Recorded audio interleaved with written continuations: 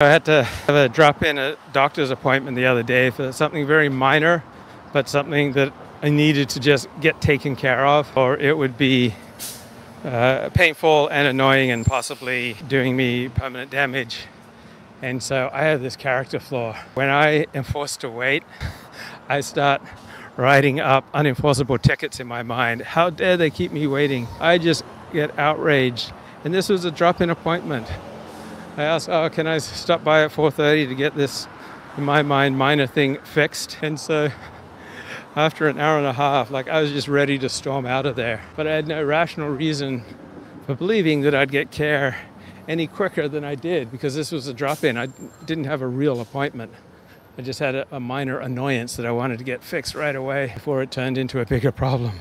I just got so steamed, even though I saw that my anger was irrational. Sometimes I just get caught up in compulsions, habits, in familiar tracks of outrage that don't serve me.